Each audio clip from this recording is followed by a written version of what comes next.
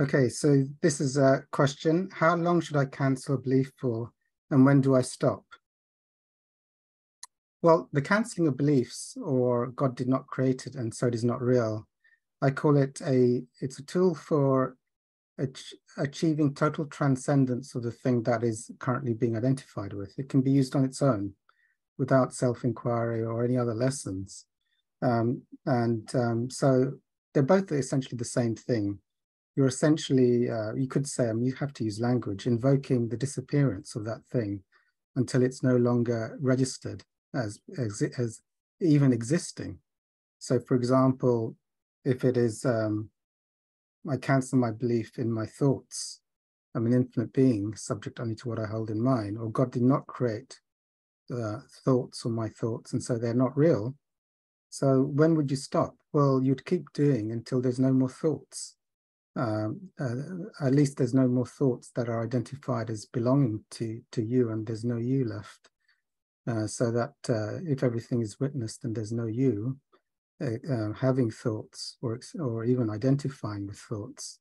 So it's totally I use the word transcended until it disappears. So it's like these thoughts seem to be bothering me. There's the me and these thoughts. So that's two errors there. There's an idea, there's a me, and there's an idea, there's thought. So you just simply say, God did not create these thoughts, and so they're not real, or God did not create my thoughts, and so they're not real.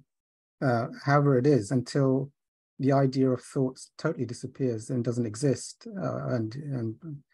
And when they don't exist or it disappears, obviously you won't remember that you need to be doing it. That's quite funny, isn't it? So it's gone. You don't have to cancel. You won't be canceling anything that no longer exists to trouble you. And if you disappear the you, then there won't be no more trouble ever. So, so when do you stop?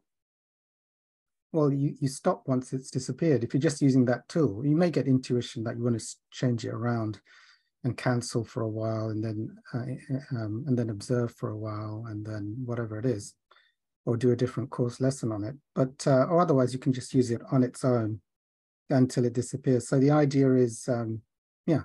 So what is it? Like, I cancel my belief in thoughts. Well, it's an invocation. You could say it's an invocation of the infinite silence to no longer identify with thoughts, because that's the truth. The infinite doesn't identify with limitation, and then state the truth. You're an infinite being.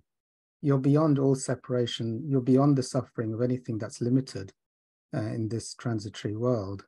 So that's a statement of truth, and eventually it starts to wash out, you know, you could say the illusion, the dream that there was a you suffering thoughts. So that's how it's used. So it stop.